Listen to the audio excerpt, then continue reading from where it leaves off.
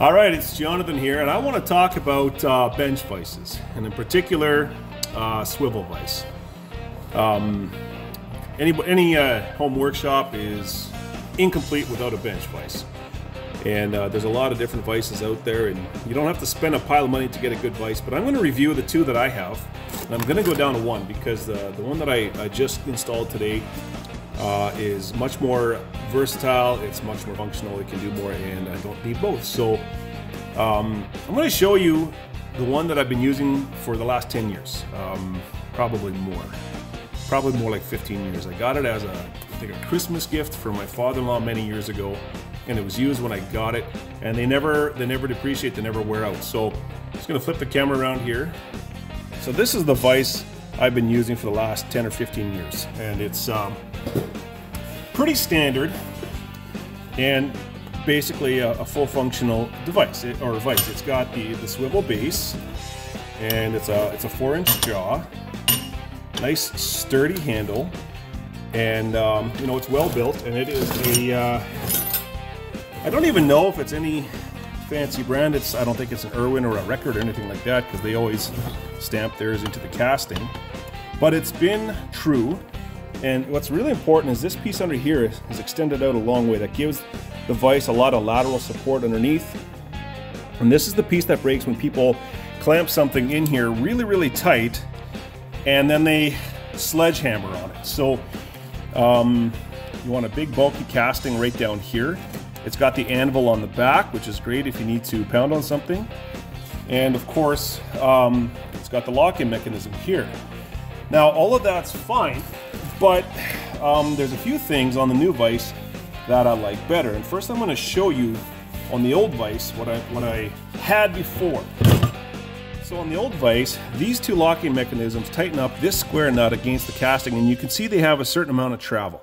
It wouldn't even be 180 degrees, it would probably be about 120 degrees.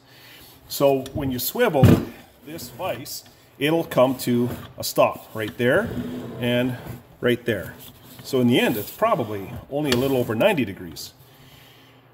So that's fine in many circumstances, but sometimes it would be nice to just swivel all the way around. The other thing that I'm limited here is this jaw always faces parallel to the floor. I cannot do anything about that. It's just fixed. And there's times when I would like my workpiece horizontal turned vertical. So let's say, for example, I wanted to work on something like this. Well, as you can see, if I clamp it this way, it's got a fairly small cross-section of bearing surface. Pretty hard to tighten it up enough to hold it really steady. So if I'm cutting on here, it's going to want to turn and move. If I tighten it enough not to move, I'm probably going to crush something. So sometimes it would be nice to be able to rotate this jaw. Well, I've been looking for over a year for a swivel vise, a pivoting swivel vise, and I finally found it. So I'm just going to give you a quick overview of the benefits. So as you can see, it's already swiveled into the 90-degree position. I'm going to swivel it back, and I'm already kind of giving away my thunder here.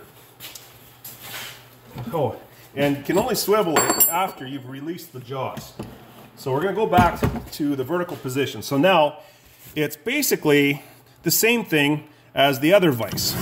So, you know, this one is stuck on this vertical position, horizontal position. That's what I have here now. So that's the standard position. But here's a couple of key things that are different. If you unlock the base, this can swivel full 360 degrees. I really like that.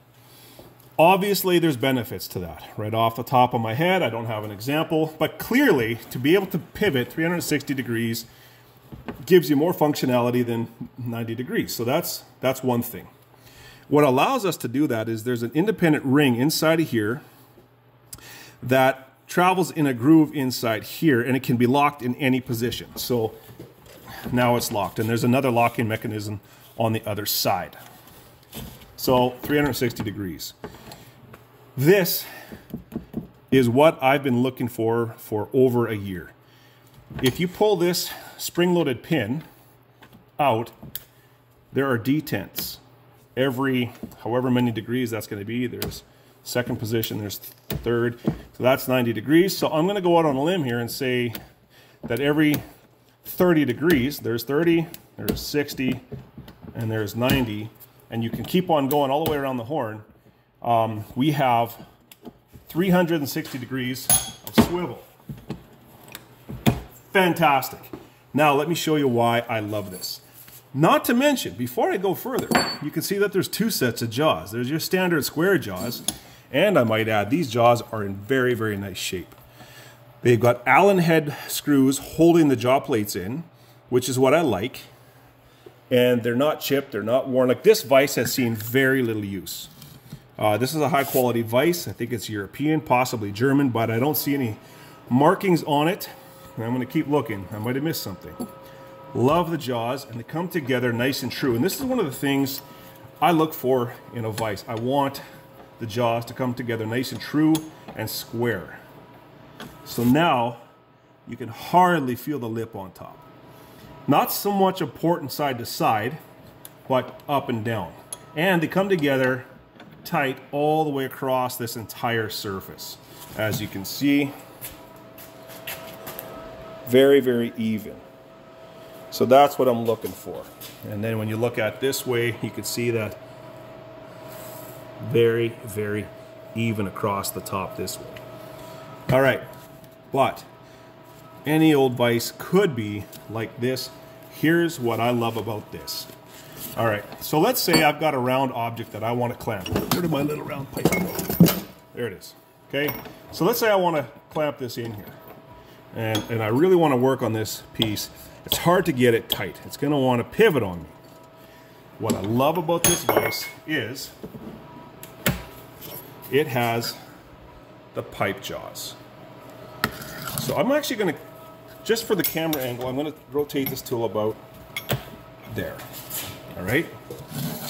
What I absolutely love about this vise is my pipe jaws. All right? Now I have a positive lock this way, I have a clamp this way, and I have a clamp this way. Now it cannot move, it cannot turn this way, it cannot pivot or swivel in any direction. It is locked down. Now I can swivel this to a full 90 degrees. Of course, you can't do it when it's locked. And I'm going to explain that in a second. But now I can work on something vertically, and I'm a big guy, and I'm reefing on this hard. At least 100 pounds of force, and it's not going anywhere. So, but I'm going to show you one other thing I like about these pipe jaws. This is square stock. Clearly you can see when you look at the pipe jaws, it's not a round pipe jaw. It's got a serration in it, so it can grab square stock anywhere. So you can put it in here like this, and it's going to hold it tight. You can rotate it a bit, and it's going to hold it tight there. It doesn't even have to be square in the jaws. In any position you want it at, anywhere, all the way out to totally flat. It can hold it in any position, and I absolutely love that. So you can rotate it right to the top, and now there's one more feature that I really like about this. It's got another set of jaws on the top.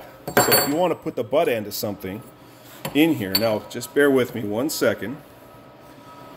As you can see, they're not very deep, probably only about 3/8 of an inch, but I can lock something in this way as well. Now this is going to be more, it's not so much clamped really tight like a really, really powerful vise. It's more, now it's a workpiece holder. But that is super handy. So there's actually 3 different sets of jaws on this vise. Now I was going to explain why you have to release the jaws in order to pivot. Well, this is actually a real benefit to the vise. You might be thinking, well, it sure be nice if you could rotate it when you've got something in the jaws, and you're absolutely right. There's times where that would be nice, and I guess to a small degree you can't. But if you've got a lot of pressure on here, as you clamp this in, it sucks this ring back, and it's actually part of the vise clamping mechanism.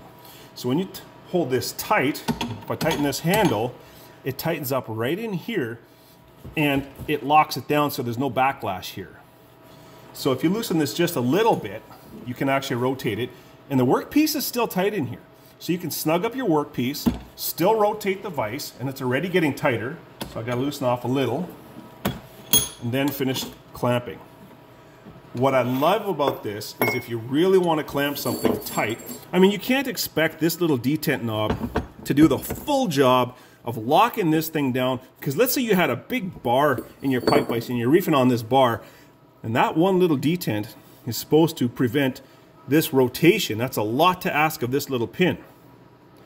But when you crank down tight on a piece of stock, and now I'm going to pull the detent all the way out, I still can't rotate it because the clamping mechanism of the vise contributes to the locking of the horizontal pivot. So it's a lot of information very quickly, but I tell you, it's hard to find a vise in good shape. I wanted a straight handle, I wanted pressed ends, I wanted the pipe jaws, and they're removable. All you do is loosen off this Allen key and you can remove these jaws. There's different jaws you can put in, or if they wear out you can replace them. I'll never wear this thing out, ever. I wanted the horizontal pivot, I wanted the 360-degree pivot, I wanted a good quality vise, not a let's say an offshore special. Quality casting. And here's another thing, when you look at the dimpling on the casting, maybe I can get you up nice and close. When you're looking for a vise, what you want to see is a very even texture. This is not a fancy paint job. This is how you know you've got a good casting. If you see some really smooth areas, it's probably because there was a void in the casting. They filled it with body filler, sanded it, and painted it to make it look pretty. The smoother and prettier this looks, the worse your casting most likely is. Now, almost any casting can have a void in it, and you can see right here, it looks to me like they did a little bit of touch up there. Maybe, maybe not. But regardless, I am very happy with this vise. I probably paid a little too much for it, but I've been looking for such a long time. I didn't want to let this one slip through my fingers. If you bought a brand new vise like this, depending on the brand has an awful lot to do with how much you're going to pay for a new one. If you bought a brand new record vise like this, and there's a few other brands, I'm not that familiar with the European ones, you could pay $500 or $600. You could pay more, especially if it's a calibrated vise for machining and milling.